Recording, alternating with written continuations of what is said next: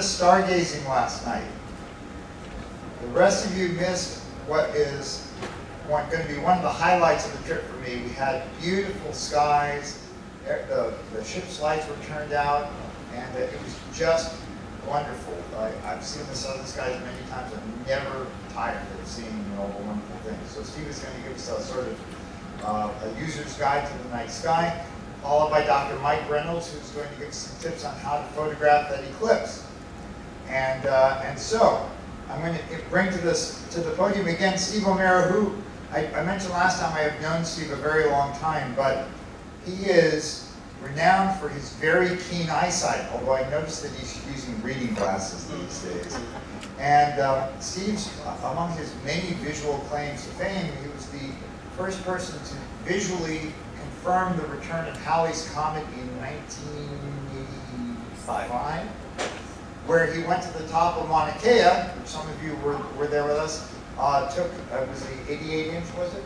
No, I was using the 24-inch.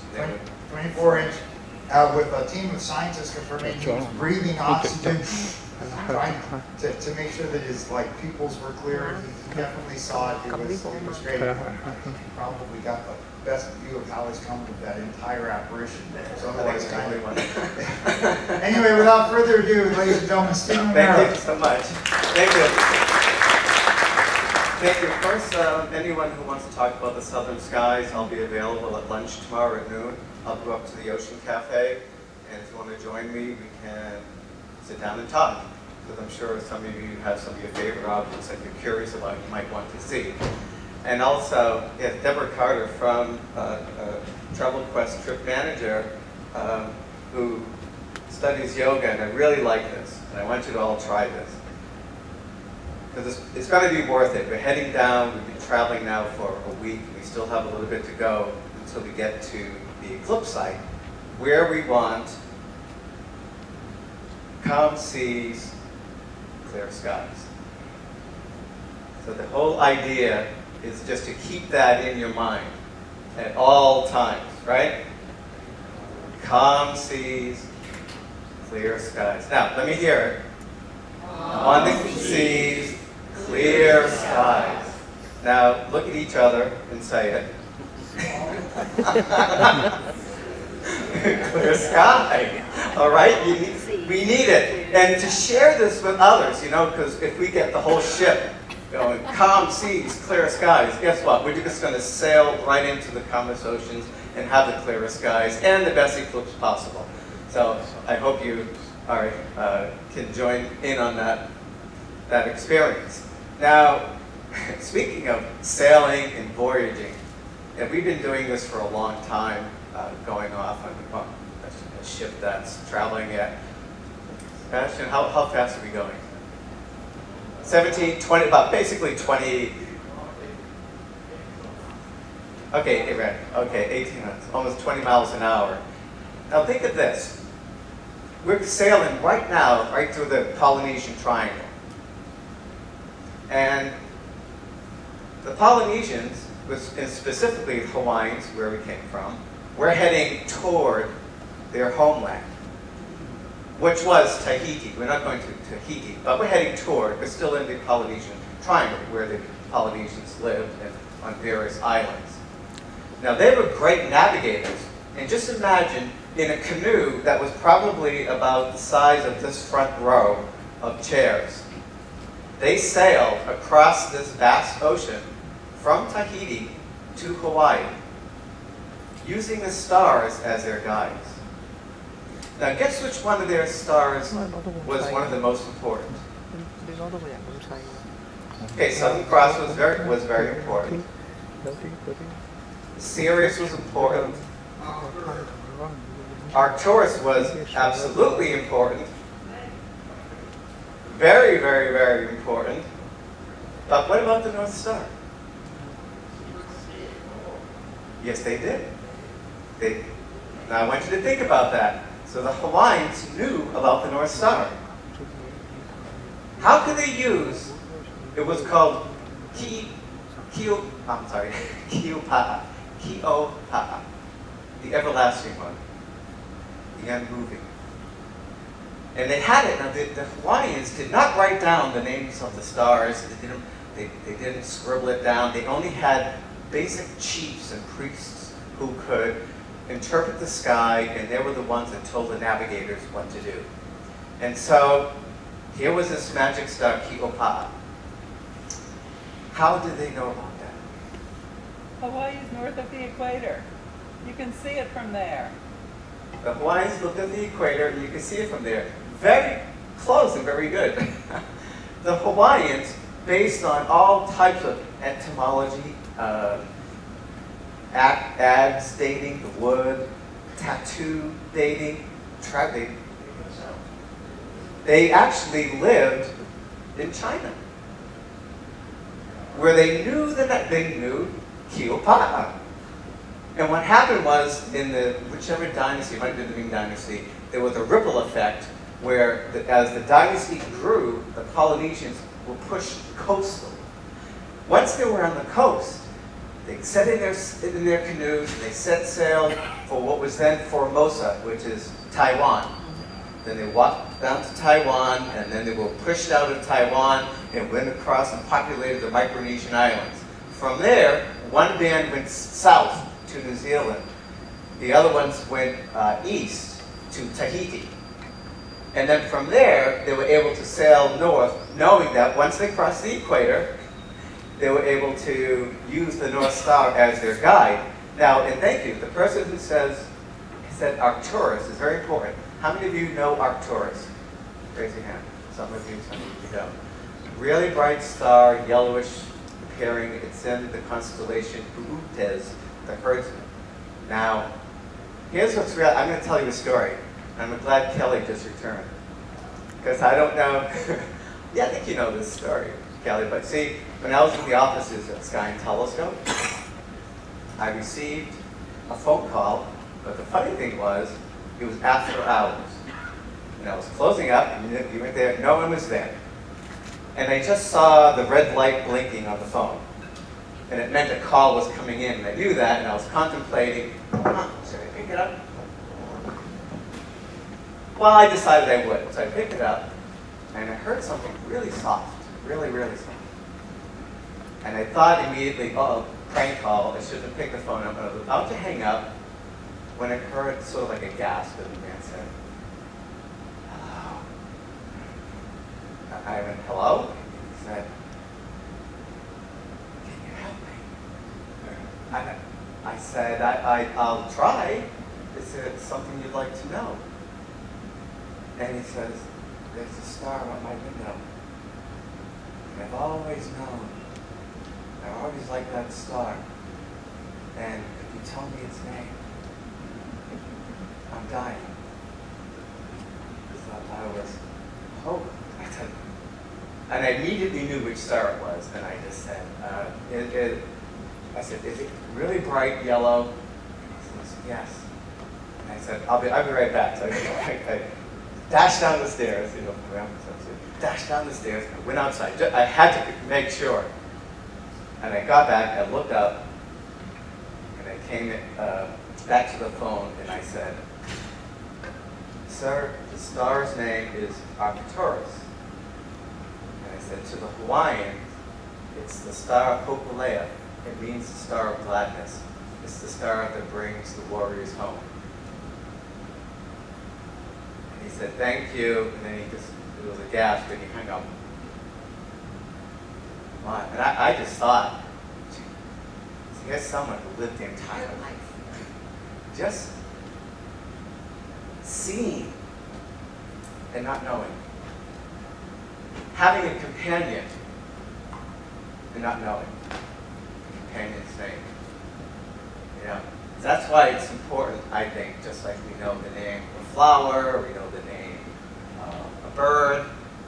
Even if you pick out one star that you really, really like, have it as a companion. I have my own. Sirius is my companion. I'll share that with you. It's like every time I either get off a plane or anything, it's like, there's Sirius. I get off the ship to go out stargazing, open the doors, like, there's Sirius. So I always liked Sirius as my companion. So I did that for two reasons. One is to show you that we learn the Greek legends and about the stars and so on, mythologies, but I just want you to be aware, and we can talk about this at lunch. All different cultures have their own names and patterns for the stars. And I'll give you just one other example, because you will all see it the next clear night. And many of you saw these last night. The Hawaiians had, and the Polynesians overall, had a very large voyaging canoe. That was one of their most important constellations, not surprisingly. It was called Tama Rera Ra. And it was a large canoe. And the Pleiades was the bow of the ship. Orion's belt, the 3 stars, was the stern. Taurus, the bull, the V, was the sail. And way down the Milky Way was its anchor, which was the Southern Cross, with Alpha and Beta Centauri as the chain. It's an enormous constellation that took up almost an entire segment of the Milky Way, like 2/3 of the Milky Way on that. And of course, the ship is sailing down the river Milky Way. Everyone looked at the Milky Way as this river of stars. Except, of course, a lot of Aborigines looked upon the stars as their ancestors. And whenever the stars rose, it was a time of celebration. Can you just imagine this? Just imagine this. The souls of their ancestors were in the sky as stars. That's how intimate they were.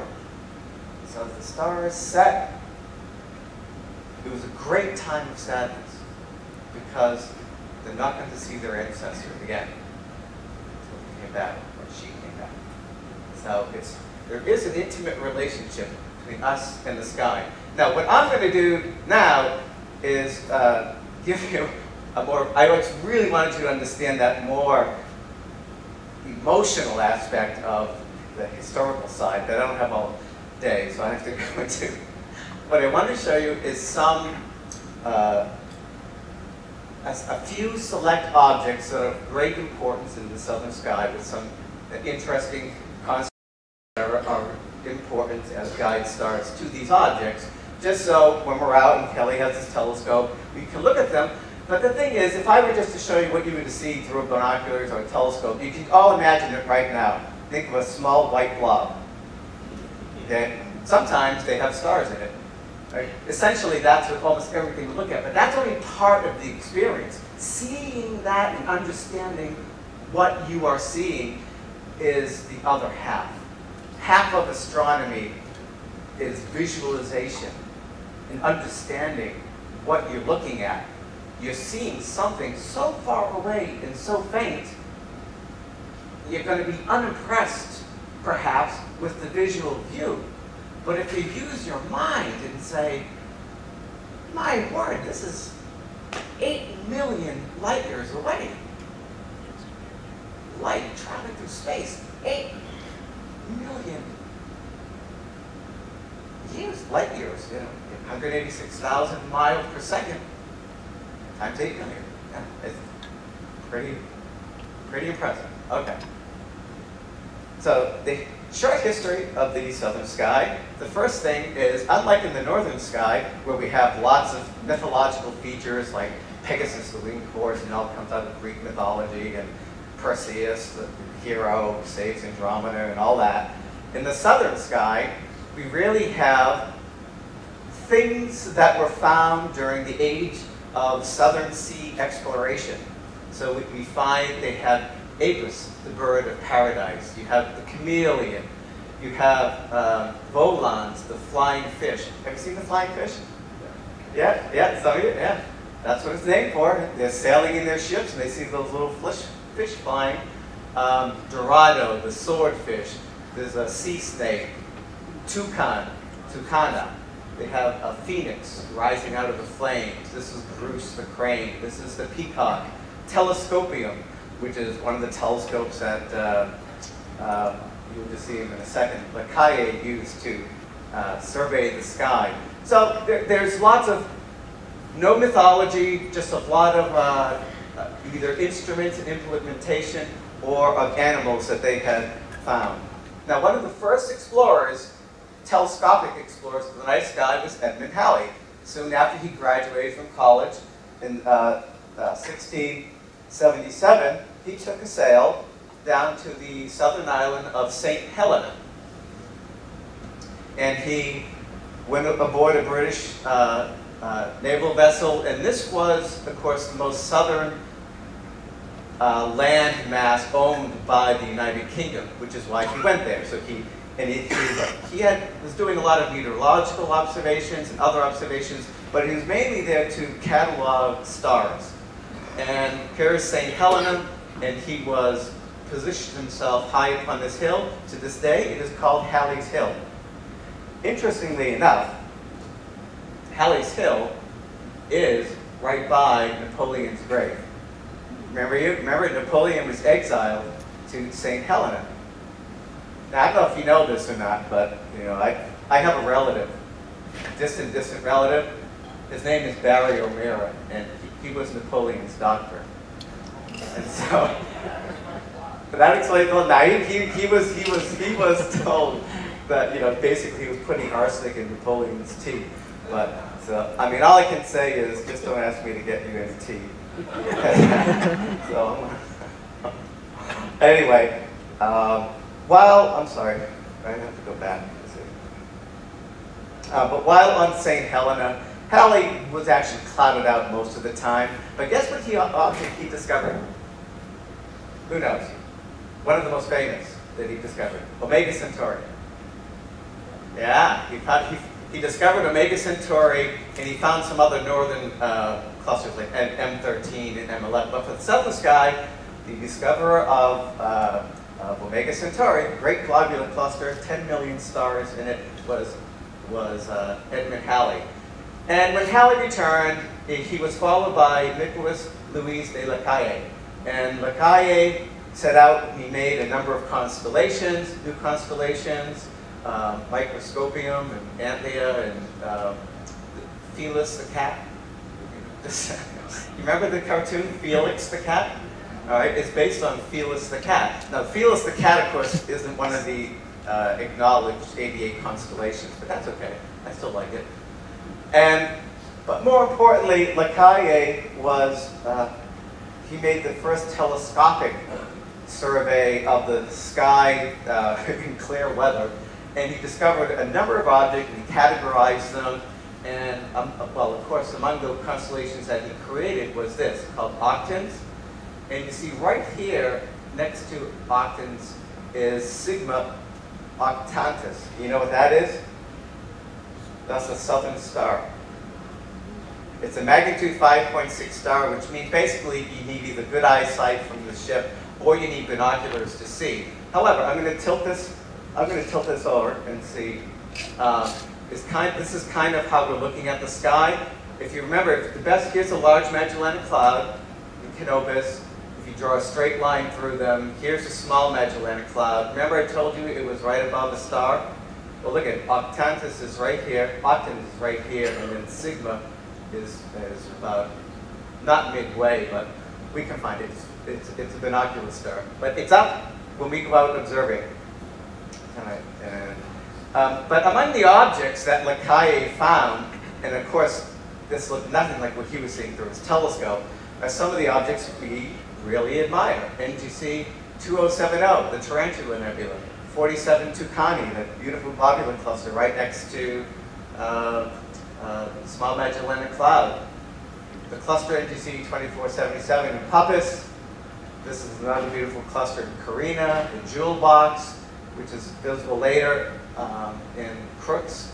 And of course, some of you may not even know it, but M83, which ended up in Messier's catalog. Messier was aware of Lacaille. In fact, a lot of people think that Messier only made a catalog of his discoveries, but he only found about 50% of objects in them. The first thing he did was scour all the known discoveries, put them into his catalog, and then he added his own, and then topped with others, like Machine, who came later. But now the next, and the final little bit of history I'm going to give you on this part is Thomas Brisbane formed an observatory at Parramatta in New South Wales. And he hired James Dunlop to run the observatory and also to go out and make a new discovery with a larger telescope, which had limited time. He made a lot of discoveries. But James Dunlop set out and he made a catalog of 629 new objects that were unfortunately, that's a good way, the reason you don't hear much about James Dunlop is because John Herschel went down to the Cape and he set out to survey the skies. He made a wonderful catalog of 1,700 objects. Then he went over and looked at Dunlop's catalog and he couldn't find 2/3 of the objects. So he came back and he basically said, the catalog is almost essentially worthless, and Dunlop was forgotten. But unfortunately, that 1/3 of the catalog was really beautiful and includes such objects as NGC Galaxy 55, this beautiful globular cluster that's in the small Magellanic Cloud. I mean, look at this galaxy in the reticulum. I showed you some reticulum last night. This is a Wolf-Rayet nebula. He even found dark nebulae in Corona Australis, and of course he also found Centaurus A. So he was really an excellent observer. He was called the Messiah of the southern skies. So now, some of you saw this last night. This is Fomalhaut, and this is the constellation Pisces Austrinus. This is the head of the fish, the southern fish, and here's his tail. Right, that kind of makes sense. And here's Grus, the crane. And there's a nice series of multiple stars along the neck of the crane with a beautiful triple star up at the top of the head. Now, I just want to show you this. Take a look at the crane. Now look at the fish. Kind of a hideous looking thing, isn't it? You think that's bad? So it even got worse. That was in 1690. This is in 1801. Look at this thing. What does that tell you? You see, they knew nothing about the ocean. They had no idea what things were. They just saw bits and pieces of different fish and they threw them together in fanciful ways, and that's how they imagined things. And so that's why when you look out sometimes into the night sky and I show you a constellation, or Kelly shows you, or Mike, and you say, God, that doesn't look like anything, and you just have to go, oh no, you have to see the real thing, such as this. Okay, so now let's take a look at something very interesting. I hope you take a look at Fomalhaut, because Fomalhaut has a planet. Fomalhaut has a planet the size of Jupiter, about 100 times more massive than the Earth, and you have it orbiting right here, and look at this, a huge dust ring. Here's an artist's impression of what's going on in this Jovian-sized planet orbiting this stuff. And this is a real direct photograph of the actual motion of the planet. So, how many of you attended Kelly's talk? Okay. Did you see where I'm getting it? Notice I keep saying planet. Right? And the planet is in this dust ring, and the planet is in this big debris field. But the IAU says anything that hasn't wiped its orbit clean of debris is not a planet. So Pluto's not a planet because it hasn't wiped its orbit clean. I think it's done a pretty good job myself. But here, look at this debris. And whenever we look to another star, it's okay. They're planets. I don't know. Makes no sense. So here we have Fomalhaut. Okay, Grus is going down. This is not for this horizon, but just take a look. This is Pisces Austrinus with Fomalhaut. And there's a nice little constellation called Sculptor. And this is Diphtha, which is the tail of Cetus, the sea monster. And right here, this is actually the south galactic pole. That is where our galaxy, where its southern axis is pointing in the sky. And right above it, right above that point, so right between, this is like Beta, CD, and Alpha Skelton, is a fantastic object called NGC 253. You can see this, you can see it in telescopes. It's not a difficult object at all. It's just below naked eye visibility. But it's a fantastic galaxy about the size of the Milky Way, seen almost edge-on, with a brilliant center and just intricate and feathery dust lanes. Now,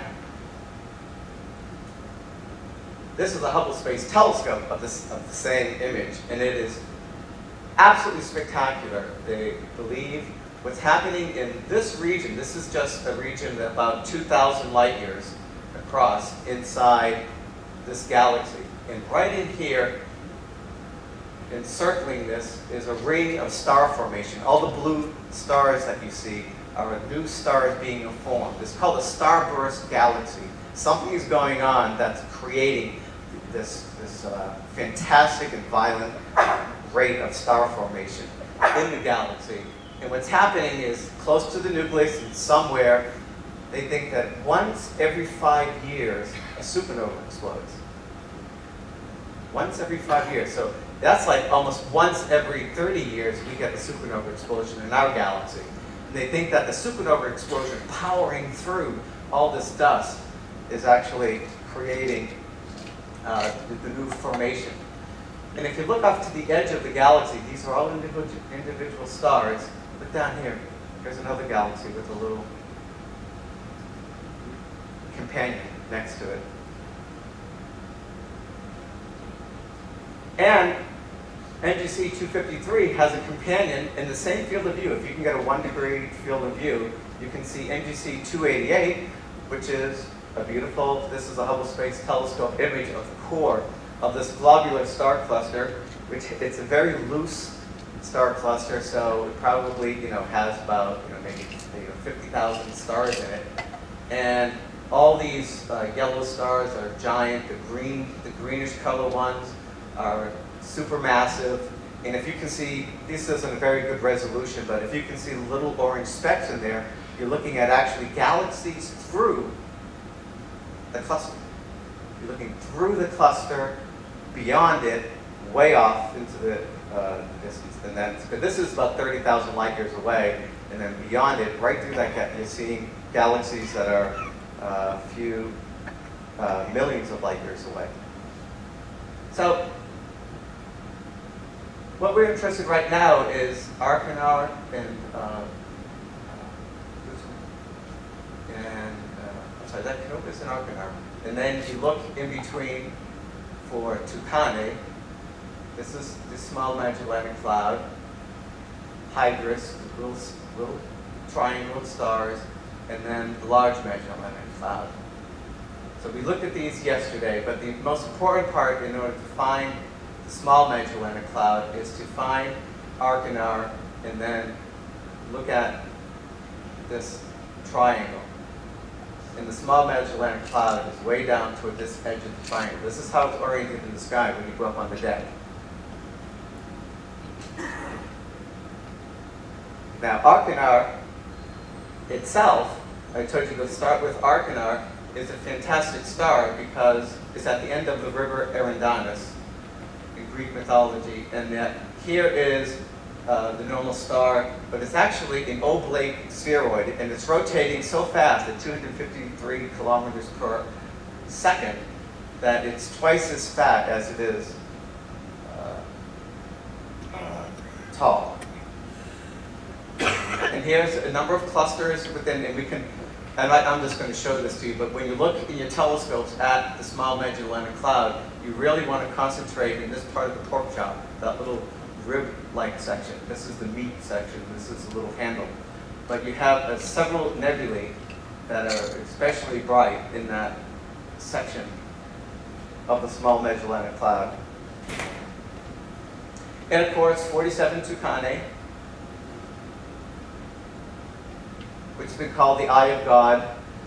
It just has an incredibly dense, compact center, millions of suns packed inside a small area of sky, tens of thousands of light years away. This is a Hubble Space Telescope image of the core, you can see how much more populated it is than the other one. And they found about 100 X-ray sources in the center of the core. And then I'm just going to move on to, and some of you saw this. This is the southern Pleiades. It's called Theta Carina. And it's just, well, I didn't have the map before that was just not good enough to show on the screen. So, but we saw, how many saw the southern Pleiades last night? Yeah, several. It's visible with the naked eye. You saw the northern Pleiades as well. That's right. And this sort of gives you an overall idea, again, on how to find your way. So here's Orion and Sirius, the little dog, Puppis, and Canopus. So these two, the two brightest stars in the sky, and again, they point directly to the Large Magellanic Cloud. Is that right? Yeah. Yeah, that's right. Okay, it's also upside down, but that's okay. That's how we're seeing it in the sky. With 47 Tucanae, this is the Small Magellanic Cloud. This is the Large Magellanic Cloud, and this little knot right here is the Tarantula Nebula. And just for your imagination, the Milky Way is in a tidal.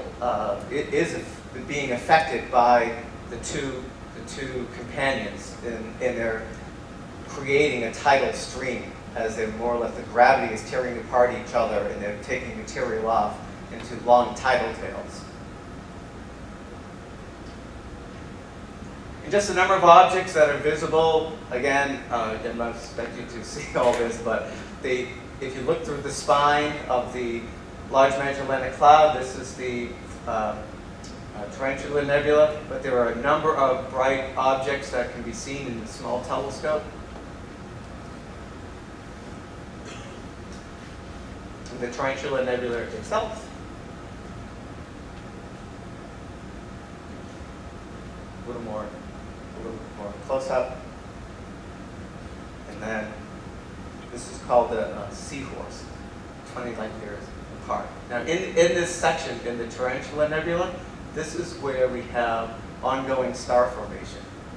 So right in here, you're not going to see this in your telescopes, but this is part of it for your imagination. All of this dark cloud, they are hovering inside protostars that will be born, and the heat and radiation from nearby stars is pushing all this material away, eating it away, and ultimately new stars will form from within that cocoon.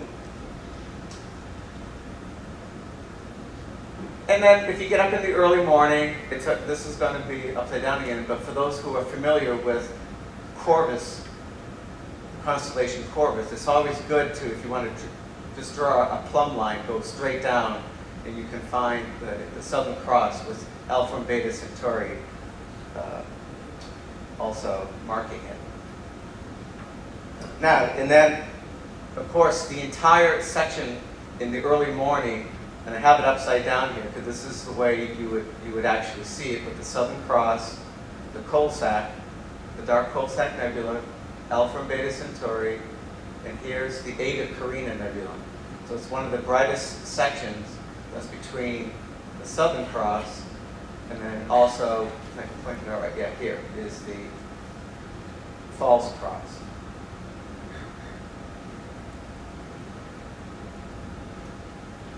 Here's a close-up of this is a close-up of the Coalsack Nebula, one of the dark nebulosities that you can see through binoculars with your naked eye.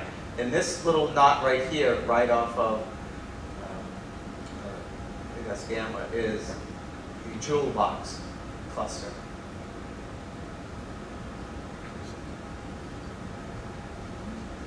And that's the Jewel Box. It's just a very pretty, beautiful star with a red star at the core.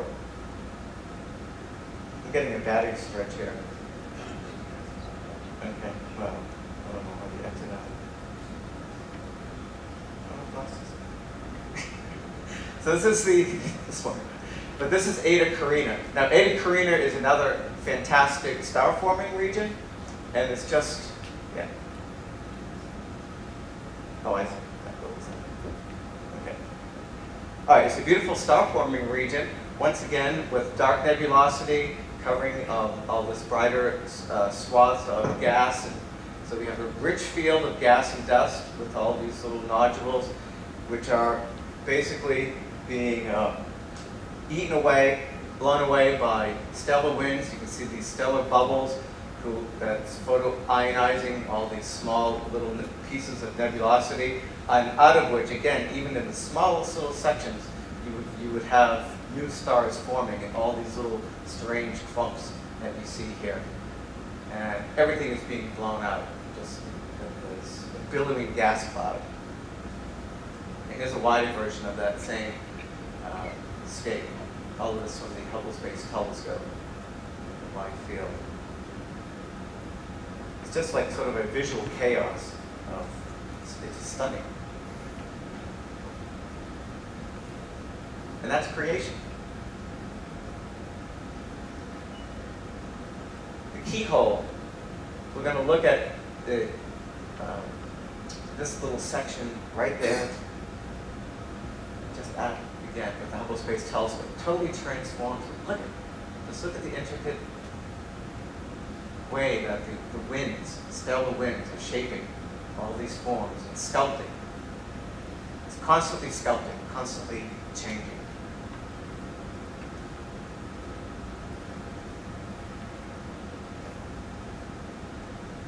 That one's obscene. And that is the Eta.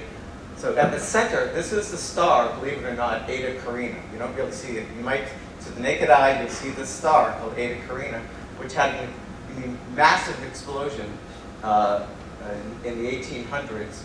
And if you can imagine this, it'd be like there's a napkin ring and there's two balloons being blown out of it. Yeah. And that star is likely to be the next, probably the next supernova in our galaxy. And here, just to show you, like, when to get the Eta Carina Nebula, if you have others, there's a wonderful cluster, 3132. This one, and it's called the Pincushion Cluster.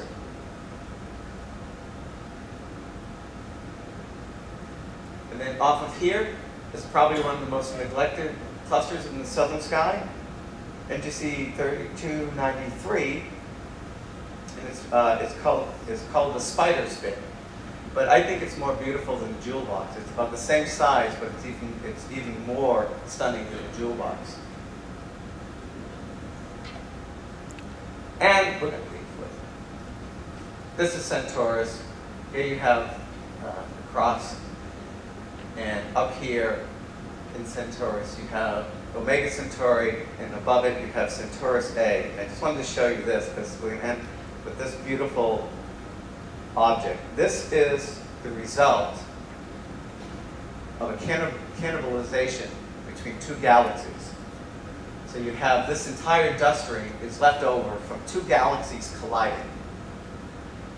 So two galaxies probably did about millions of years ago, and just did a dance. And then they came together, and then they collided. And here, the dust was stripped off one of the galaxies, which was probably like our own Milky Way, and then it settled into this dust ring. Meanwhile, something is going on in here. You can see these entire giant radio lobes. You can't see them because they're actually radio wavelengths. But they believe that there's not only a supermassive black hole, which has 55 times the mass of the sun, but they believe that there may be two or more black holes at the core. Especially, which can happen if you have two galaxies in near collision, and they can go in and spin. And if each galaxy has a black hole at its core, if they merge, the black holes can coexist.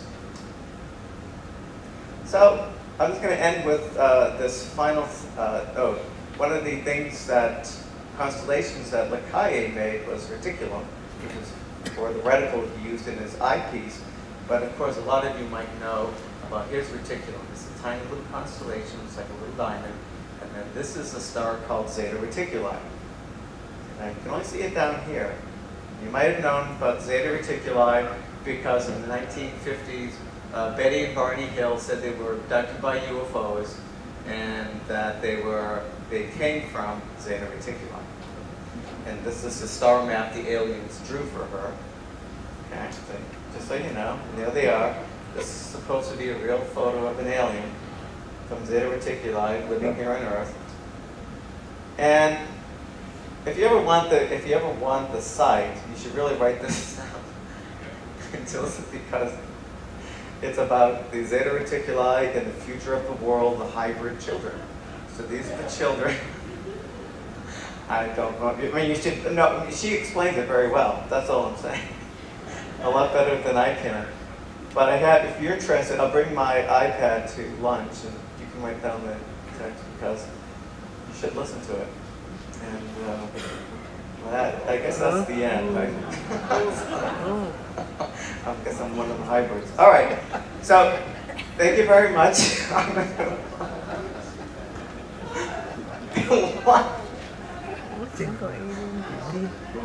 Anything? I know. I ended with that one. I don't know. Yeah, that's good. Okay, yes. In giant star club. Yeah.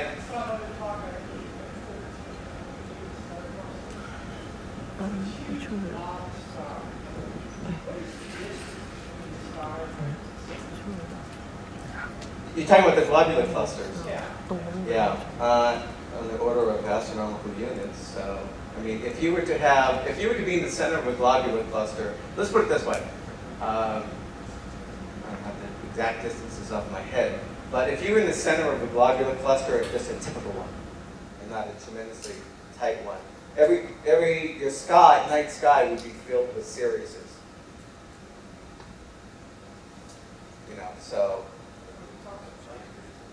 Yeah, well, this would be on the order of probably, a typical globular cluster is about, let's see, away, I'm going to say about 50 light years across. So a typical globular cluster might be on the order of about 50 light years across. So it would be daylight. I mean, you'd have constant, twilight, but so then it depends on, so if it's 50 light years across, then you have to look at the size and how many stars you have. And so order of, some stars are binary systems. That's what I'm saying. In a globular cluster, it's so dense that there are binary stars. There are, so like I said, from astronomical units to light years away. Our closest star, I mean, let's put it this way, our closest star is 4 light years away, and we're not doing any kind of dance with it. So you're going to have, and it's not even that bright, so you're looking at on orders of magnitude less than that. Would you agree?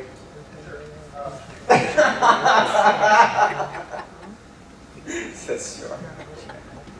Pay no attention to the man behind the curtain. Yes. Anyway, is there another question? Not good? Okay.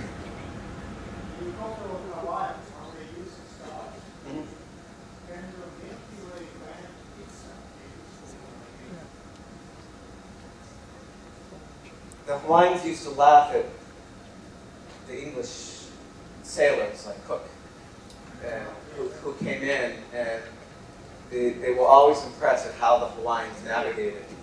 And the Hawaiians would say, "Oh, we navigate because the wind blows. You see the Milky Way curve.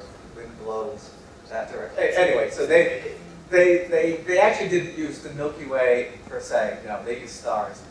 What they did was they used stars coming out of pits on the horizon. They called them Rua, R-U-A. And so they knew certain stars would appear in certain directions that would rise at a given time at a certain location, which would keep them.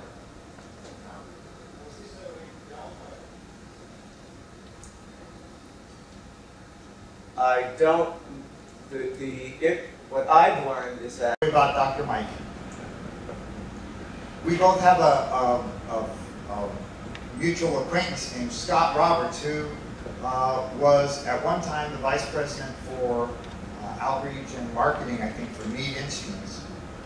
And there was a time when many telescopes were being sold that were these inexpensive 60-millimeter long refractors on spindly tripod kind of things that we've probably all seen or disparaged or what have you. And one day, Scott was looking around the Meade lot, and there was a trailer full of pallets and pallets and pallets of these, boxed up, imported from China telescopes that were about to be destroyed. And he dropped a dime to the one person he knew who could do something with them useful. He called Mike Reynolds.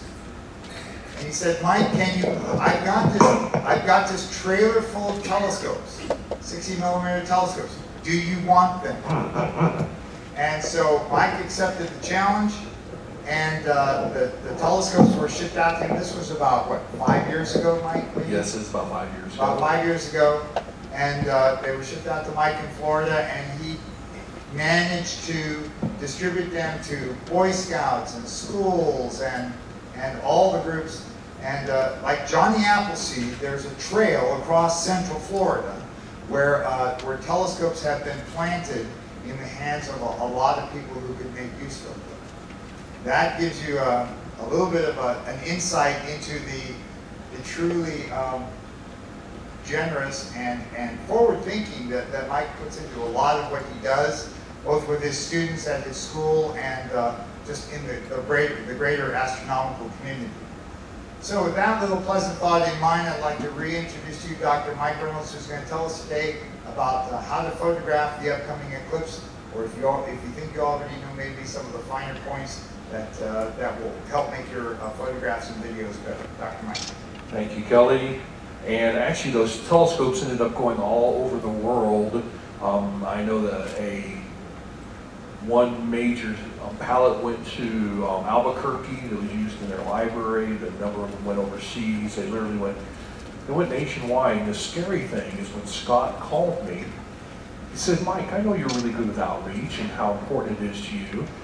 We've got some telescopes. Actually, there were some fairly decent Meade instruments in this batch. He said, we've got some telescopes. I said, how many, Scott? He said, well, we'll take care of all the shipping. I said, how many, Scott? He said, well, we'll package them all up and wrap them for you. How many, Scott? We'll be glad to take care of everything on this end.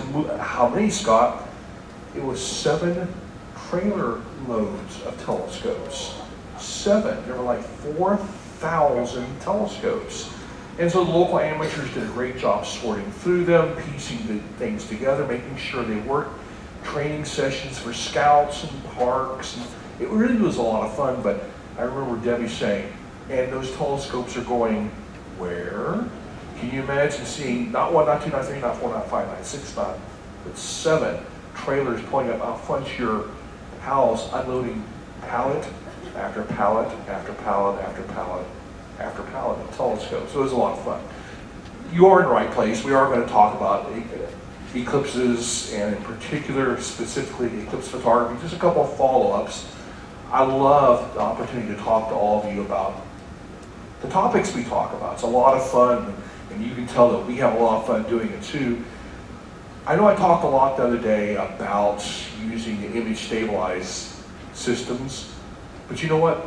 You are probably the best IS there is, depending how you prop your arms, and Steve O'Meara and I were having a great conversation about this, how you prop your arms or how you hold the binoculars. Don't forget, you are an IS system. And also, Kelly brought this up too, and I just want to add this back in again. The Law of Good Binoculars today have a collimation or alignment feature.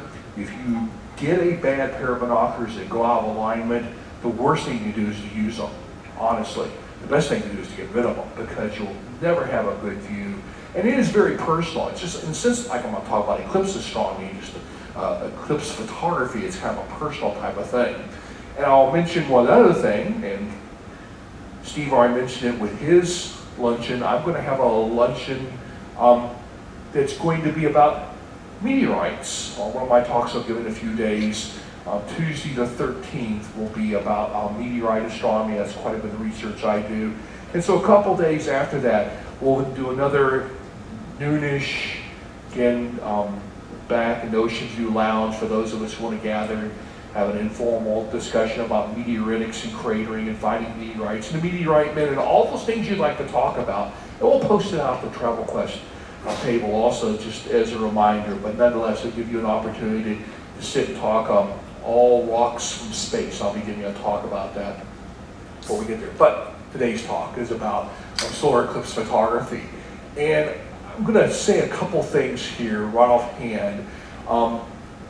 First of all, this is a wonderful eclipse opportunity, and most of you have seen the path for the eclipse itself. Steve's going to talk more about phenomena. I'm not going to even really touch much about what you can see. I'm going to focus, pun intended, get focus on photography. But I just want to remind you of the path and the area that we're expecting to observe the eclipse from. It's a great opportunity. It should be a wonderful, wonderful eclipse. But today, what I'm going to spend the next hour or so talking about, a little bit about photography and imaging and how we've made that transition very, very quickly. Quite a bit about equipment, what to image, some tips, and you're going to hear me say several things several times, like strobe off, tape over that flash, that strobe. If you can't figure out how to turn it off, as if you don't figure out how to turn it off, someone will turn it off for you the day of the eclipse, trust me. Post-eclipse imaging, I'll talk just a little bit about that, and then close, question, answer. I do have another handout. That's a trait of a college professor, I guess, is that there are handouts. I put some up here in the very front. There are, again, some in the back, and we'll return them to the Travel Quest trailer. Trailer? Do we have a trailer? Table, how about that? The Travel Quest table, if you'd like to pick up an extra or direct friends who are not here. They'll be able to pick up some handouts, and they'll be there throughout at least throughout the eclipse. And so you'll have that opportunity to pick that up. And remember, there was also information that we were all emailed earlier, some really good stuff on eclipse imaging. So let's just talk a little about imaging itself. I like to kind of talk about photography in the beginning, reminding you that John Drapier, a chemistry professor who did some of the very early photographic work, and his very early photograph of the moon in 1839 really wasn't a bad photo. And if you follow that up with some of the early eclipse photos, this was taken in January 1st, 1889, and that's not a bad photo. It's taken by Charles Burkhalter, who is the director of the Chabot Observatory in Oakland, California, the facility I ended up having the great honor of directing for 12 years. But nonetheless, that's not a bad photo, is it, for 1889, and thinking about all that they had to go through. We have made this great transition. When I was working on my PhD, we were into all the film chemistry. Dr. Alex Smith was one of my professors, and we were doing all the hypering of film and all that wonderful stuff, cool cameras and cool emulsion. And it's like everything I learned how to do, it's all gone now. So we used to talk about equipment. The camera's relatively inexpensive. Today's really good DSLRs are quite a bit more expensive. Film, compared to imaging, I mean, it's just amazing. I went out to photograph sunset last night. I took like 200 photos of sunset. What do you need 200? What do you need 200 photos? Well, you need digital. You just throw them away. You find the ones you like, and so you throw the rest away. So this is a major advantage for us as eclipse chasers and imagers. You had to process film. You had these immediate results, which I really like. That's a major advantage for us also. In the old day, you do a lot of image manipulation inside the darkroom. Today, you go inside the computer and do your manipulation. Kelly razzes me about adding green flashes to my sunset photos, but actually they're more of a kind of greenish, no, I'm just kidding. But nonetheless, the ability to go in, and I'll show you an example of that. Hopefully it'll show up fairly decently. And again, all sorts of techniques we would develop We would chill the film, we would hyper the film, we would heat the film, we do all sorts of things just to play a little bit with the magic that we called that photographic emulsion. And today, these challenges are much easier controlled, and that's very true for Eclipse astronomy. Though I will not be surprised, someone on board will have a film camera and take film images, and you know, not all of us have passed. I'm taking digital, just so you know. So there's all sorts. You have all sorts of equipment opportunities. Cell phones and iPads and tablets, the point-and-shoot cameras, which are actually pretty darn good. The digital SLRs and DSLRs.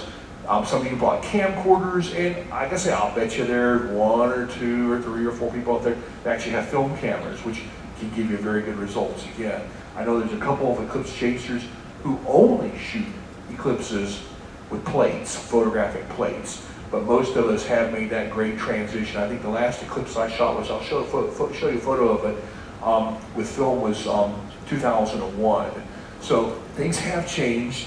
Makes it a lot easier in some ways for each of us to kind of take that Kodak moment, shall we say, of totality, or of people surrounding. We'll talk about that. Now, if any of you brought something like this to photograph with, good luck, because you know, this is a land-based setup, and of course we're on a cruise ship, and I didn't see anyone hauling any heavy equatorial mounts and, you know, CCD setups and such as that on board. But for our pleasure, we're going to be looking at using much simpler systems because we are on a cruise ship, and that's some of the things I want to talk about. This is my 6th cruise total solar eclipse, and so I've had, you know, well, I've been to 17. I've imaged 17 back to the film days, March 7th, 1970 on forward. So I've taken photos of each of the eclipses I've been to, and so I've developed some techniques that work great for me, may not work for you, but just some of these things I'll share with you. And I actually come equipped with several different options, and depending on eclipse day, depending on how much the ship is rocking back and forth, all those variables will put me in a position where I decide what to actually use. Again, some of you have cell phones. I'm going to tell you, I mentioned this I think the other day. It's amazing what you can image with a cell phone. I would, if I were you. I'll show you one of my very favorite photographs, which is not a cell phone, but a point and just a little bit. But even the iPads, you can actually do some fairly decent imaging with some of these new devices, the tablets, and so on. Some things to consider. This is a checklist that's really important. Make certain your batteries are charged. Your batteries are charged. Let me say it one more time. Charged batteries. And you have memory cards that have enough room to take photos of the eclipse on. The worst thing to do, the worst thing, it's like running out of film, but there's no real excuse except someone like me takes, well, I will honestly probably take 1,000 images of the eclipse. That sounds crazy, but I just will take lots and lots of images of the eclipse. But make sure you've got enough room on that memory card. In fact, even a fresh memory card, a backup memory card. These are little electromechanical beasties and things can go wrong. But charged batteries, oh my God, that's so important. I like, and it sounds crazy again, but having a flashlight with me. Red's preferred, because you got to remember, we're talking about a total solar eclipse. Things are going to get, hopefully, a little bit dark. And so you're messing around your camera, and you can't see it, and you're getting frustrated, and totality's approaching, you see the shadow coming on, and you can't see what you're doing. So I like having a little bit of a flashlight. Some people bring tape recorders, 2 purposes. Some people bring it with like a pre-recorded T-minus 1 minute, take the lens cap off the camera, T-minus 30 seconds, getting ready for second contact, get ready to take the filter off, things like that. Other people like to record what's going on, the joy, the happiness, the celebration, the reaction of people. It can be a lot of fun. As much as I hate to say this next one, I'm just going to tell you, I bring plastic covers to put over my equipment. Just in case, we go through some rainy patches or whatever. It's just one of those things I like to do to make sure I can cover up my thousands and thousands of dollars in photographic equipment. And then don't forget, when you're making your list to take out with you, your solar filter and Eclipse glasses. Gotta have those. So this just gives you kind of that little bit of a checklist of things. And you gotta remember, you're gonna hear us say this time and time again. I'm just gonna repeat it because I'm talking about photography, but you've got to deal with safety first. It's absolutely paramount. You know, whether you're observing or you're looking through a telescope, you got to make sure you're using the proper equipment. Now, by the way, this gives a new definition to the term sundog. So, thank you. And now Kelly's, I'm really going to owe Kelly a drink for this one. Here's Kelly. It's a little dark, unfortunately, on the screen, but Kelly making many solar filters. And so I'm going to owe you a drink or two, and for us to tell you the story behind this particular expedition on Easter Island a couple years ago, you'll owe us a couple drinks. But nonetheless, there'll be some sessions helping people make solar filters, and that'll be part of it. So you got to remember, again, I'm hitting the safety thing. You're going to hear it several times. With your imaging, your viewing, you got to make sure you have the proper filter. You got to. You know, it's got to be in the proper arrangement. You've got to do that. It's just so paramount that no matter how many times you say it, you know, it's just got to be done. And that'll be redundant. So here's one of my favorite Peanuts comments. I think you can probably actually read it. So here's Lucy. She's saying to Linus, "What's this about not being able to look at the eclipse?" Linus responds, "It's very dangerous. You could suffer severe burns of retina from infrared rays." Lucy goes off and says, "What's the sense in having an eclipse if you can't look at it?" Someone in production sure slipped up this time.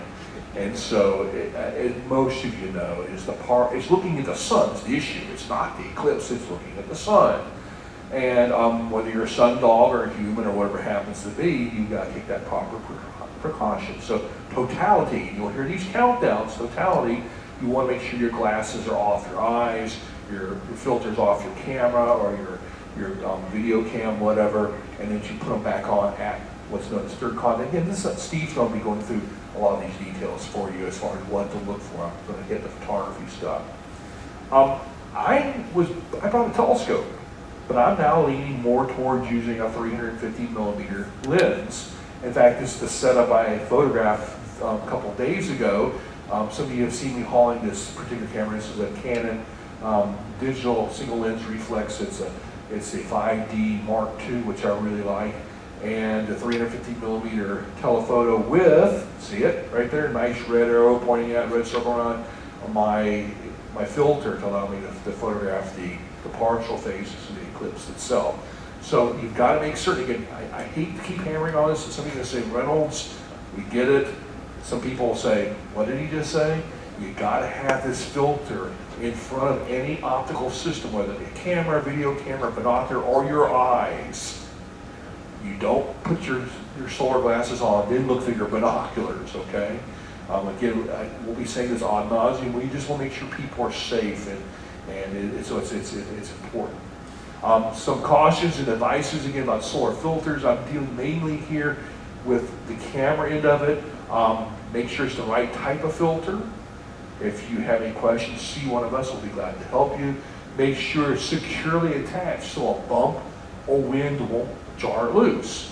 You know, we're going to be cruising along at a certain speed, and again, Kelly will tell you more of those details. And so you just don't want, you know, you're there photographing or looking through your binoculars or whatever, that this thing gets whipped off and you're, you know, then looking at the sun. You need to be able to easily remove it at second contact and then put it back on. Because, listen, totality's coming. You see the shadow, the breeze, the colors are on the horizon. You feel the excitement, and you're fumbling trying to get your filter off. And 3 minutes later, you're still fumbling trying to get your filter off, and you've missed the eclipse. So, you know, that's something you practice and work on in advance because you don't want to miss it. But you want to be safe at the same time. So there's that balance. And again, if you have a finder scope on your telescope, and some of you bought telescopes, make sure you seal it off or no one can look through it, or you have a filter on it. I have a scope with a finder scope. If I bring the scope up, I'm not even going to put the finder on it. I don't want to take the chance. It's not that I trust all of you, it's just what happens is like, you know what I'm saying, someone gets blown off. So we'll talk more about that. So what to image? Let's get into the fun stuff. This is the fun stuff here. And again, I've been very, very fortunate. I've been to so many eclipses. First of all, imaging people. One of the best memories I have of the eclipses I've been to is looking back over the years at photos of the people I was at with the eclipse. This is actually the 2009 eclipse. We were Gilbert Islands, what's known as Kiribati, and little island, and the people were so warm and friendly. We brought them solar viewers, and they just absolutely loved it. So taking pictures of people is a very memorable thing to do. Again, you're going to hear this time and time again. I'm sorry for sounding like a broken record, but I'm going to sound like it again. You're going to hear it again and again. Don't flash anyone. Don't flash anyone. Either way, you know, photo flash or the other type of flashing. Don't flash people.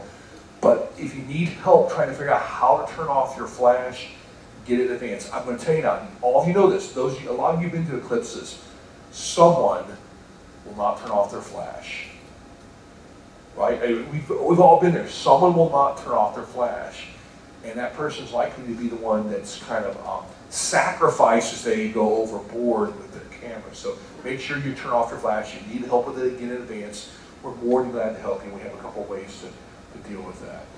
Again, taking pictures of people before or after totality is preferred because you have a little bit higher light levels, and it's a fun way to do it. You take a look at people's equipment. Again, notice the filters that people are using here, and just again, use caution. I know I keep on saying that. I apologize profusely. You can tell my college professors I repeat things. They say it takes, well, for some of our students, 273 times for people to hear things. This is at the annular last May, and these are actually our grandsons, Kieran and Quinny, and enjoying the annular eclipse. So again, those people pictures are really, really great. Of your friends, your family, those on the ship, that sort of thing. And then there are other memories too. This is from Easter Island, and of course the wonderful great statues, and someone drew a little comic of yours truly, and you know, here we are, we're looking. Kelly, you remember how spectacular she had these wonderful, the thing that makes Easter Island so special, an eclipse sun, and then of course people's reaction to it, and of course from the wonderful movie Museum, you dum-dum, give me gum-gum. Of course I'm saying after the eclipse.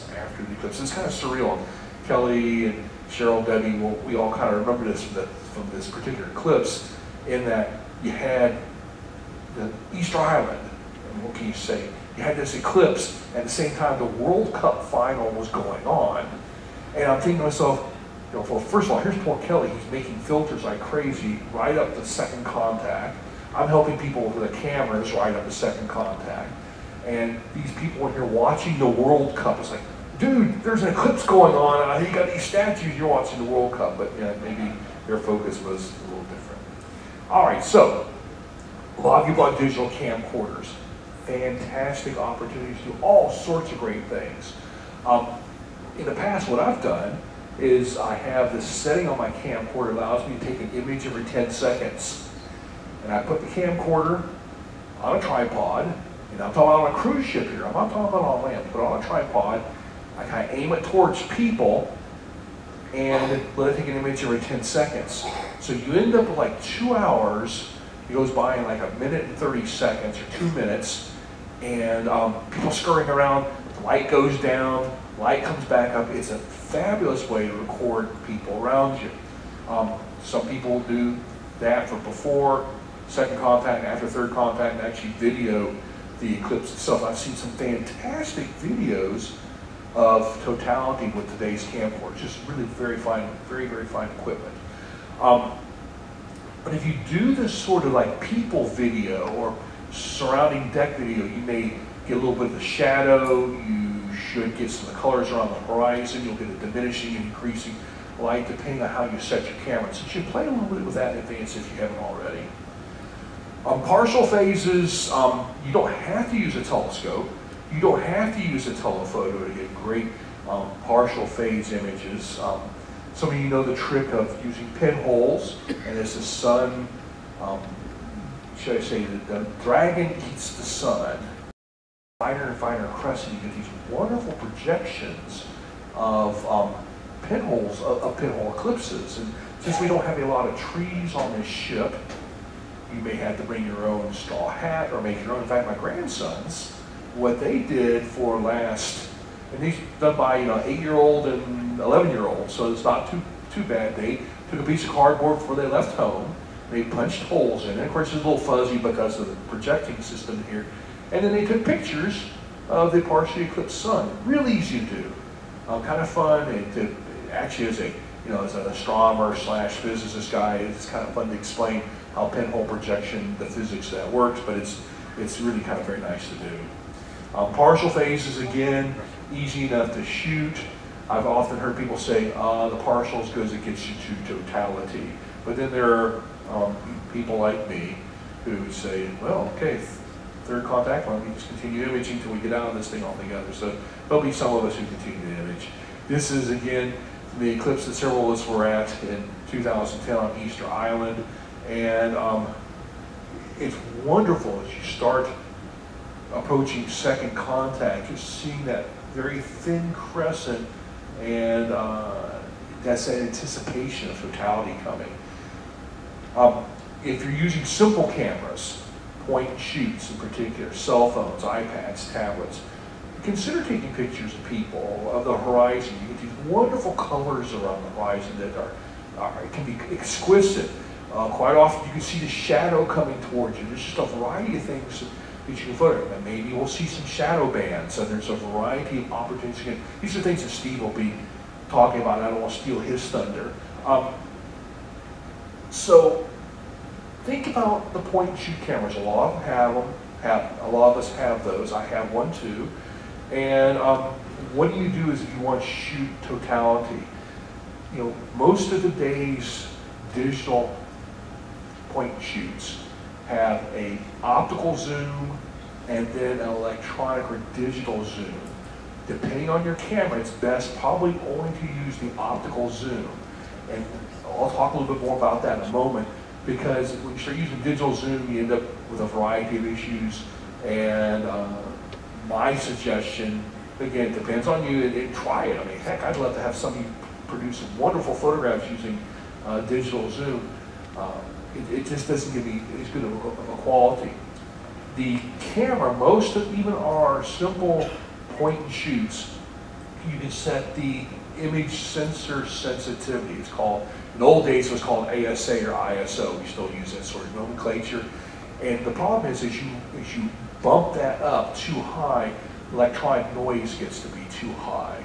And so we usually suggest, and you'll see both in my handout and the one that Travel Plus circulated, maximum setting of about 400 ISO.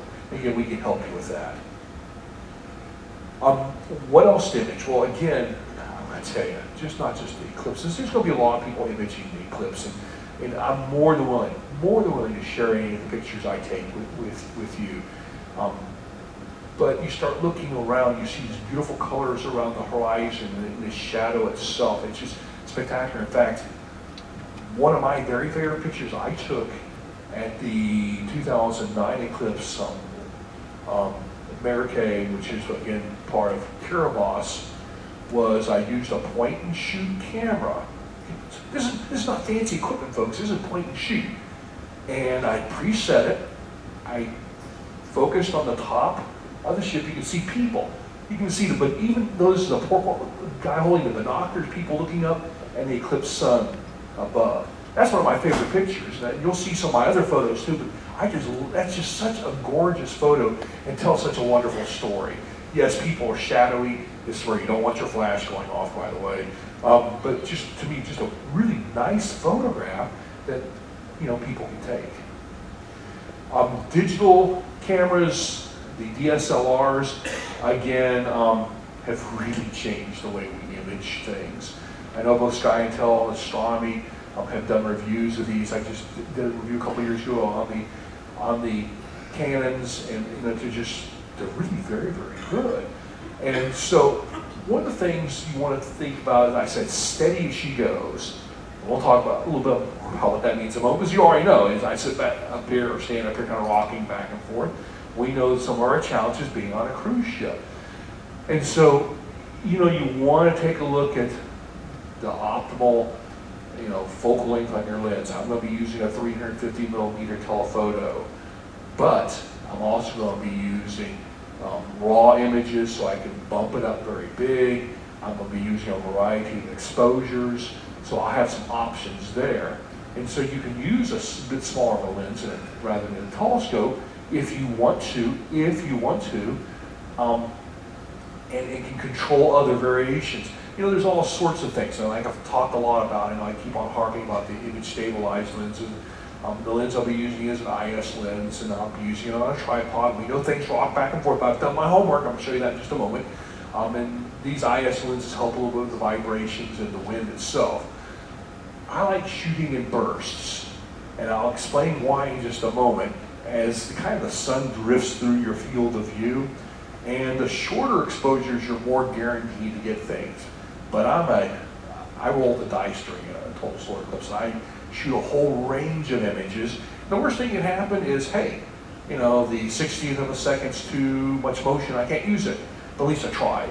So I'll shoot a variety, and I do all my imaging manually. I've tried computers, I've tried auto. I just like to have the control over the camera. I know my camera well enough where I can easily adjust it during totality. If you don't fumble with it. In fact, I'll give you one of my last slides will be that sort of warning.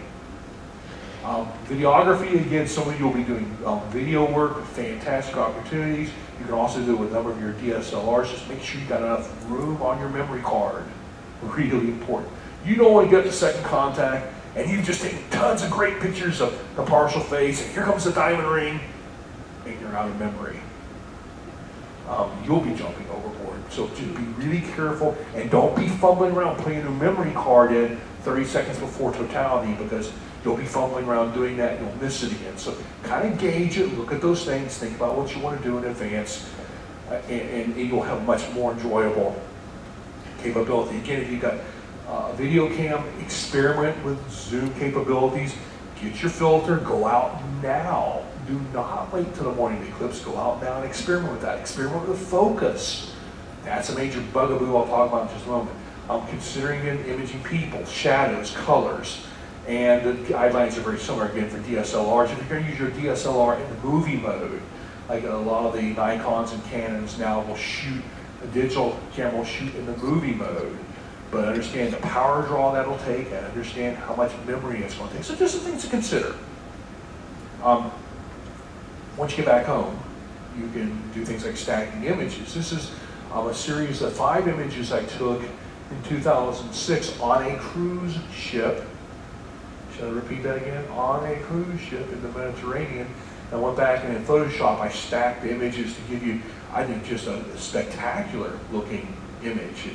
You can see definitely the various, again, I'm going to say all this for Steve to talk about, but you can see the various details that you look for visually. And to me, that's been one of the challenges in the past, is being able to photograph what your eye sees visually. It's a bit of a challenge.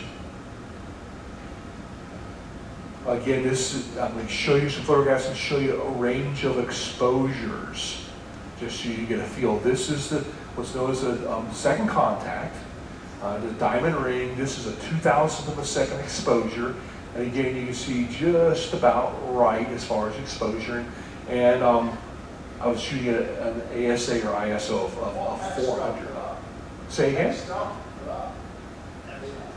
Oh, yeah, this was F11. I shoot a little strange there maybe, but it paid off in the long run, which you'll see in just a moment. This is a third contact, and hopefully, I think you're going to see it on the next photograph. By the time we got the third contact for this particular eclipse, this was again as Easter Island, some very thin clouds moved in. We're all saying, thank goodness we saw the eclipse, we got some thin clouds. So I got back, I started looking at my images, and I said, what are these thin lines running through my image. And so I did a little Photoshop contrast. And hopefully you can see these, and I'll bring my computer along later, and you can take a look. If you look and see, they're thin lines running like this. Those are shadow bands. By using F11, I was able to get enough contrast, enough field of depth between the cloud and the sky to photograph shadow bands in the sky. Did you ever see them visually? I don't think anybody ever saw them visually. But there are shadow bands in the sky. And the first I'm saying, these dang digital cameras aren't worth the crap, that sort of thing. And I said, oh my God, is this what I think it is? And he going in, and I did put in a green flash though. You've been no green flash, but you can just see, and I think you probably can see it again on my computer. You can see it much better. Those very wonderful thin lines and shadow bands. And it was just I was in the right place at the right time. The conditions were perfect, and there you go. So that's ASA 400 again, yes. And again, I'll bring my equipment down, everybody can kind of take a look what I'm doing, but you know what? Do your own thing, because it's like binoculars in a sense. It's kind of personal and what you want to do. So some imaging tips for camera settings, camera support, rocking ships, all those sorts of things. First of all, some things you probably haven't even thought about. Inside the ship, it's kind of cooler, lower humidity. You go outside, it's a little warmer, higher humidity. Be careful condensation, because what's going to happen in many cases, you're going to take your equipment out in the morning of the eclipse and notice the lenses are fogging. Just be prepared for that, and so there's something to keep in mind. I've experimented with that already. I'm a good geek scientist. I've already done several of these experiments. Note the deck conditions. Debbie and I were out photographing sunset last night, and we noticed how salty the rails are, how salty the chairs are. So just be familiar with that. Remember, you have photographic equipment, so be careful with that. Obviously, protect yourself, sun and hydration. And again, just be prepared to protect your equipment. It's just one of those words of warning that I would like to add. And hopefully we won't need to do that, but again, just something to be aware of. I always set my camera to shoot raw images, and it gobbles up memory cards like crazy, but it allows me to image a little smaller of a sun and go back later and do blow it up very big. So I always shoot in raw images. I shoot raw in a JPEG, and the Canon allows me to do that. Again, what happens with some of the older digital cameras is when you're shooting raw, it takes some time for the memory card to remember your image. And so there's a little bit of a lag. So just be prepared for that. Again, I usually shoot around 400 ISO. It'll depend on what I see the morning of the eclipse. I will not shoot any faster than that. Even if we have some overcast, I'll probably stick with 400 ISO. And those things can change depending on what we see, but that's just based on my experience. Again, that's my recommendation. Again, I know I keep on saying these things, and forgive me, but it's the teacher in me. Make sure your batteries are charged. Make sure your camera media is in the camera. Don't forget to put it in. Put it in the camera, make sure it's got plenty of space. There it is again. I know you're tired of hearing it. Turn off your strobe or flash again. We'll help you with that. And maybe one of the bigger things to consider and play with in advance on your camera is the focus. Most of our cameras, video, point and shoot, DSLRs, are autofocus. Your camera will have problems, your lens will have problems. Most of them will have problems focusing on the eclipse of the sun. So, I was really advised that in advance, check your focus, put it on manual, and do that yourself, because you can have beautiful shots if they're out of focus. You'll be contacting me for an image. I hope you will anyway. Focus is so important. It's so important. You can see focus, focus, focus. And you talk to Kelly, talk to any of us who do, Steve, those of us who do a lot of astronomical work, And the thing that can ruin really good astronomical images is poor focus. It's just like having a poorly focused image when you're trying to look through a pair of binoculars or a telescope. It's the same thing. So focus, focus, focus, focus, focus, focus, focus. And let me give you a little bit of interesting background here. I was doing an article review, an equipment review for astronomy.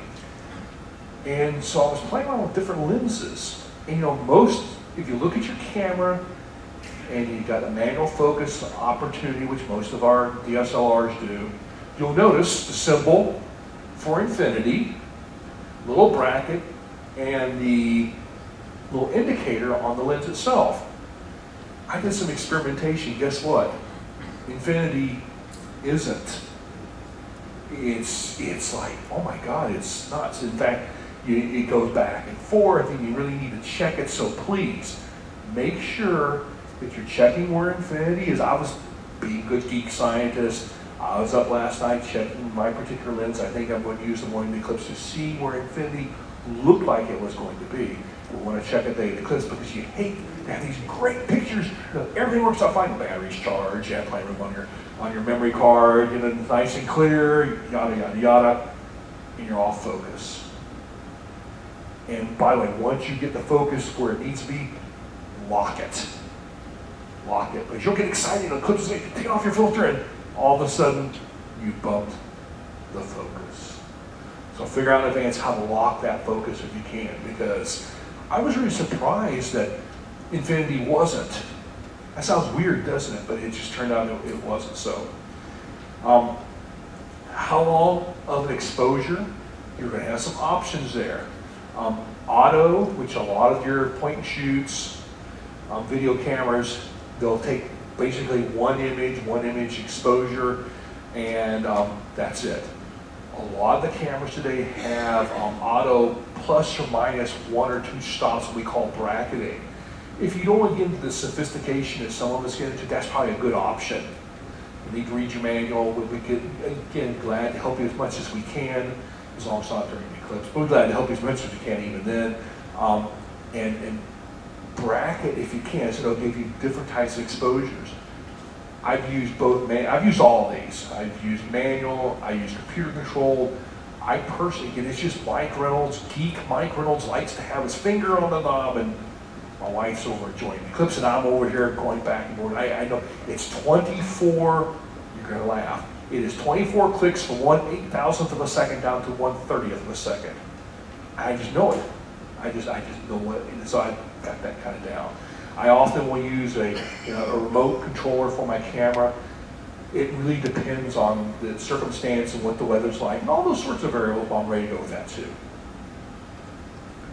Now, to give you some idea of differences of exposure again, this was f11, about 350. Actually, this was a f11, and I was using an Explorer 80mm Apo to shoot this particular series, and using the Canon 5D Mark II. But to give you some idea, this is 1/8,000th of a second, and I've got some nice intercorona detail here, and you can see again as the exposures change how those details change. Now, one thing you may notice here at the bottom, these are both 1/1600th of a second exposure, but they're 2 different times during totality. A little bit different feel, a little bit different view, because as the moon moves across the face of the sun, you're going to have different parts, and again, Steve's going to do the great detail about this too, different parts of the sun's characteristics exposed. So, you know, I like photographing, that's my thing, so you get a feel for how that works out. A little bit longer exposure, again, look, 500th of a second, even in this bad, not the greatest of projectors, I mean, you can really see some nice streamer detail up here. And again, getting longer and longer exposures down to an 1/80th of a second. Now, how many of you, let me ask you a question, see if I can see a show of hands. How many of you have seen an eclipse or photographed an eclipse on a ship before? Let's see a show of hands. So a good number of you have. And so you know what to expect. You know it's not going to be a perfectly still platform. it's not going to be like observing on land. You're going to have some motion. And so when you're looking through a telescope or a camera, you're going to have some motion.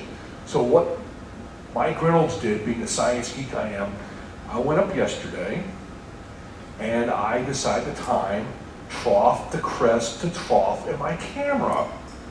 And so this is my camera.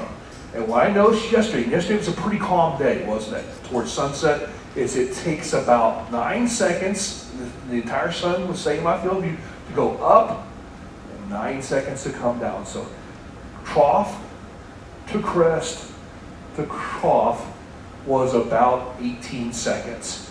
So what I can do by using,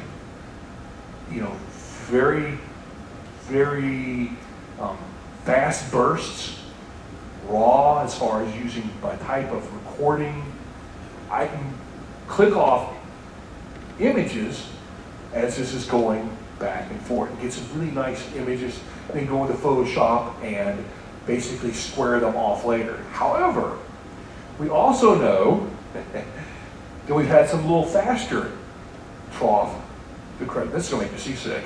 This is about what we've had before. I mean, it's like, I thought, oh my God, I'm going to get seasick just watching that eclipse, which probably, I can see some of you turning a little green out there. But nonetheless, it's just things we need to be prepared for. Hopefully we'll have a nice, smooth morning and have more of the first rather than the second. And I'm a geek enough that I know when I, go up and image. So I know what to expect in advance. So, again, getting some ideas, about 300 millimeter focal lengths here, just give you some ideas.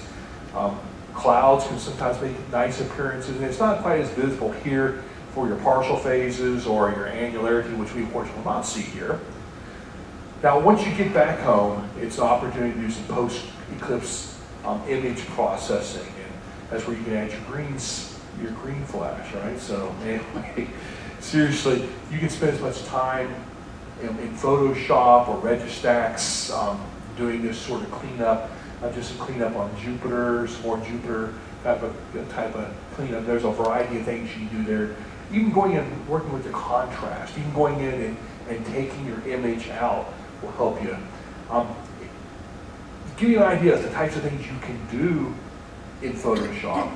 This is a photograph of the April 8, 2005 eclipse. The number was wrong on the Paul Gauguin for that eclipse. Absolutely spectacular. It was a hybrid eclipse. Completely overcast, and the captain found one hole, maneuvered the ship. We saw the 30 seconds of totality. It was just spectacular. This is a photograph taken by 4 different cameras, 4 different people. We went into Photoshop and stacked them, and you see a variety of ranges here, as well as Venus. And I think I pointed this out the other day when I was talking about binoculars, but just, again, you can do wonderful things in Photoshop. My challenge with Photoshop, make sure you're not overdoing it. This is a photo I took of actually it's a series of 10 photos. I took it, I was leading an expedition with Haram and Travel Quest again in 2001 to Chisamba. And I took a variety of images, and this is film. We went in and stacked them in Photoshop. It's kind of an eerie, surreal looking photo, but one of my favorites. And finally, in closing, a couple things I would mention. I'm again willing to help you with your cameras. Just know that I don't know all cameras. I'll do the best I can do. There's some similarities. And the major caveat, not during the eclipse. Okay, glad to help you. No problem, we got plenty of time. Well, all of us are willing to help you. And seriously, if you have a problem during the eclipse, I'll be glad to try to help you as much as I can. There are a variety of handouts. Again, Travel Quest has a nice one in the package. It says I have my handouts are here and in the back of the room, up the front and in the back. You can grab one of those if you like to. And there are a lot of other eclipse talks coming that you're going to have a chance to hear more about the eclipse and imaging and what to look for, those sorts of things. Never give up looking. Some of you heard me talk about this at our open mic the other day. As I think it was Frank Marks was talking about, just getting out and watching for it. It was a transit of Venus. This is again 2005, completely overcast. and the captain swung the ship around. But my favorite story of never give up, don't quit looking, was the November 2002 eclipse. Set up our equipment early in the morning, beautifully clear. This is in South Africa, and then a cloud bank rolls in, completely overcast. I thought, well, you know, maybe this is the one I'm going to miss. Shadow comes, totality begins, completely overcast. There were telescopes, so we'd set them up, and they were aligned, and we were watching. 30 seconds before third contact, out comes a hole and the eclipsed sun all the way through third contact. So I'm taking photos, my son's taking video, and we're having a great old time. There's 3 or 4 of us right there. Later that evening, people seemed kind of grumpy, and I said, well, what's wrong? Well, we didn't see anything. I said, what do you mean you didn't see anything? You're staying 5 feet behind me. Here's my video of the eclipse. Where were you? They weren't looking, they had given up. Don't give up. Keep looking. You just don't know when that nice little sucker hole will smile upon you. You may get a chance, so don't give up. My final word of wisdom. My wife made me put this in. Is that flashing enough for you? Warning, warning, warning. Don't get stuck behind the camera during the entire totality. Don't do it. I take about every 30 seconds, about 7 or 8 seconds to look around, to look at the colors on the horizon, to look at how people appear, to look at how the eclipsed sun looks like in the sky, what planets, stars I can see. So don't get stuck behind the camera during the entire eclipse. I used to spend a long time going down to the Kennedy Space Center shooting shuttle launches. And I finally learned there towards the end to not only to shoot the launch, but to also enjoy the launch. The same thing here. Just look around. Don't get stuck behind the camera the entire time. Even if you love photographing, take a gander at what's around you. You will not regret it. And believe it or not, 7 seconds or so, you'll get some memories of things that you'll carry with you. So, lots of eclipses coming up, but we won't talk much about that. Lots of eclipse variety of passages, both lunar and solar. And with that, I don't have much time. I have a couple minutes for some questions. So we will do that. And again, feel free to see me afterwards. I may not be able to answer all your questions. Yes, sir. Nice and loud.